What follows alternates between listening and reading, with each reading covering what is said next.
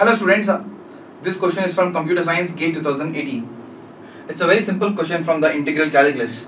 Integral of 0 to pi by 4 x cos x square dx is equal to dash. So if I consider x square is equal to some t, then 2x is equal to that of dt. So x is equal to dt by 2. Right? So if x square is equal to t, if x is equal to 0, x is equal to 0,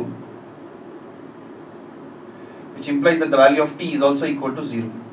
If x is equal to pi by 4, which is the upper limit of the integral, then here you are going to have t which is equal to pi square by 16. So if you substitute it, you are going to have integral of 0 to pi square by 16. X is represented with the of x dx. Here you have a dx, so x dx is going to be replaced with the of dt by 2. So you have a dt by 2, and here you have a cos t.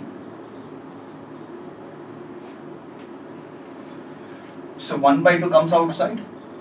So integral of cos t is nothing but sin t. 0 to pi square by 16. So 1 by 2 sine of pi square by 16. Okay, please calculate the value.